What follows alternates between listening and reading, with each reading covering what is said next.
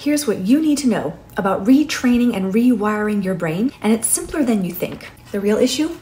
You've been teaching your brain to value the wrong things. I'm Jennifer, and I'm a neuroplasticity and brain retraining coach specializing in habitual negative thinking, ruminating, worry, fear, and self-sabotage. The key to retraining your brain is to show your brain more repeating thought patterns of who you want to be, how you want to think, and how you want to feel, instead of the thought patterns you've been participating in up until now that have been hurting you. Anything that is done, said, felt, or thought with repetition becomes a pattern that is observed and recorded by your brain, creating a habit that plays out on autopilot. A habit is anything that your unconscious mind can do better than your conscious mind. In other words, anything that you repeat, you learn to do really well. This applies to your negative thought patterns as well. So whatever dominates your thoughts then becomes your living reality and dictates the experiences in your life. And what I do as a neuroplasticity coach is to teach people how to take this natural process and design of the brain to observe and record patterns that create habits and help your brain to reorganize and adapt